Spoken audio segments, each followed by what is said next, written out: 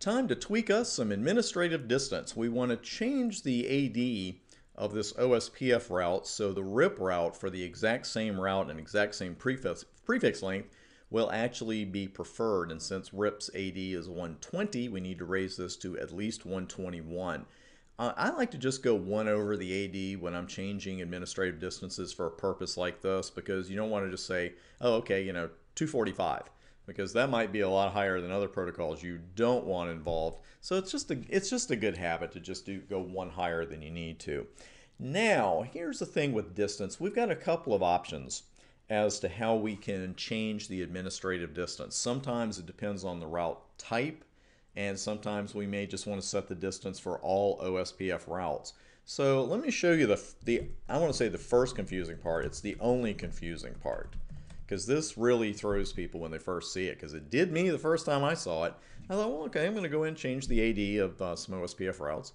Use distance, use iOS help, and I'm thinking, okay, I'm going to use a number here because I'm changing the OSPF administrative distance, which also seems to be described by the second line, OSPF distance. So which one am I going to use? Which one is correct? And the answer is yes. Both of them are actually correct. As you'll see, it depends on the situation you're looking at. Here, what I want to do is just change the AD on all OSPF routes Router 2 has, past and present. And for that, I'm just going to go distance 121. And my next option is an IP source address. And we see that I also have an option not to use any options, so I'm not going to do it. And I just set the distance to 121, so at this point, the RIP route should be preferred. Thing is, we know RIP converges a little slowly, so sometimes it might not be there yet. And it is there this time. Great, it's been there for 9 seconds. Okay, that was fast.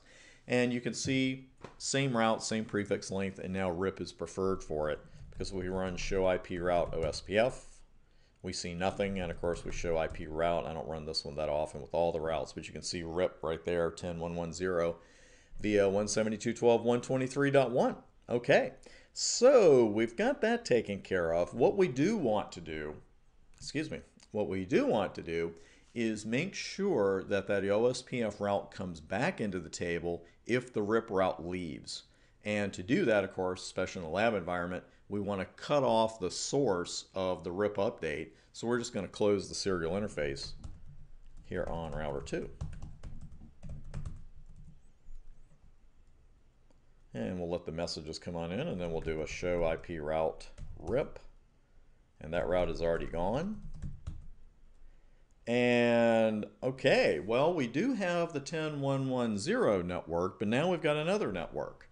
We only had one network before. Why do we have the second one? Well, you answer that out loud and strangers stare at you. I talk to myself all the time, don't worry about it.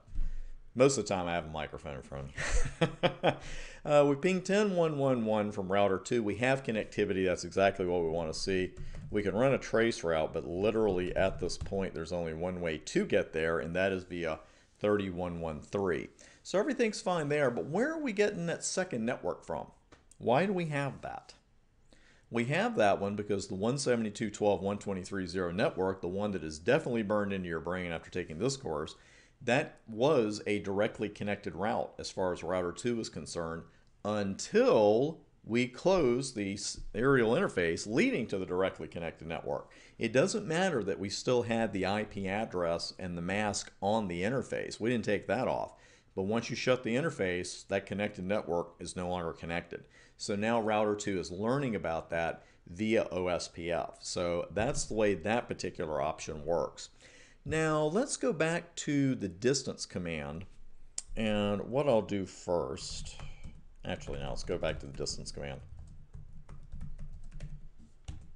And then I'll do an interface serial 10 and we'll do a no shut.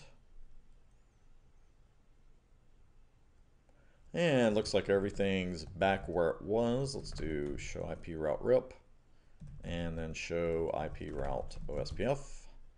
And you can see the OSPF route is again preferred, and it's got its default AD of 110, so we're right back where we were. Let's go into that distance command again now.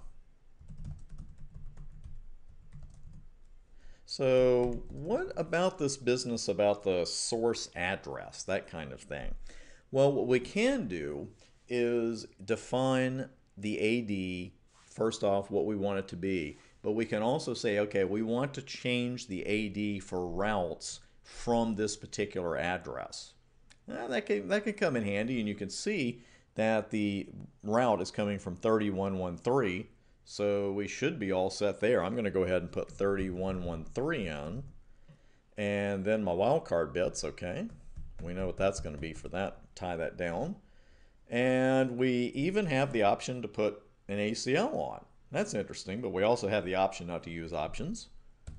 So we'll put in distance 121, so I did exactly what we should have done. Or did I? That AD has not changed. And I could do this all I want to, I think. Okay, well that AD definitely did not change as a result of me using that distance command, and I used the source interface and the whole bit. So we better figure something out, and actually we're going to figure it out on the very next video, because we're going to go into that and then we'll take a look at those ACL options as well.